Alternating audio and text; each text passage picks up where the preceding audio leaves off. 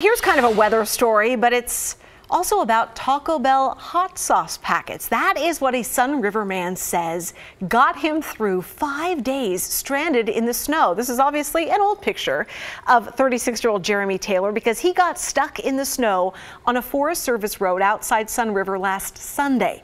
He tried to walk out the next day, but the snow was way too deep. So he and his dog were finally found, though, by a snowmobiler just yesterday. Taylor says he got through by periodically turning on his truck to keep warm and having an occasional snack of taco sauce. Yeah, important to keep in your truck.